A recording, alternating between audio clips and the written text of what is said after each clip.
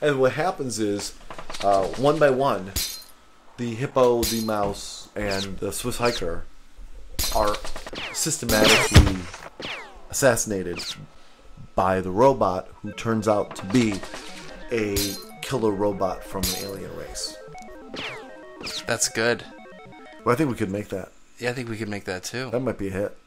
Well, with today's standards, that's already a multi-billion-dollar film. I know. It's gonna at least be on, the TLC channel or something. At least.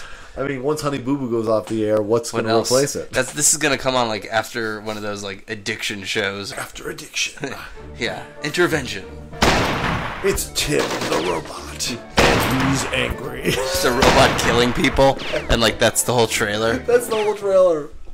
And he's mad. He's like, ah! Yeah, he's got a real attitude. Ah! Except instead of like that, it's like, ah! An Indian robot? No, no, that would be like, ooh. No, I was thinking actually more like the robot from Buck Rogers, where he's like, "Hey, Buck." I don't know what that is. That's before your time. That's way before my time. People were named Buck. Buck Rogers. Not the old Buck Rogers from like the 20s or 30s or whatever it was. There was one before. I still don't know who it is. Probably. No, there was one after that with Gil Gerard. Buck Rogers went into the future. How much have you drank today? Nothing.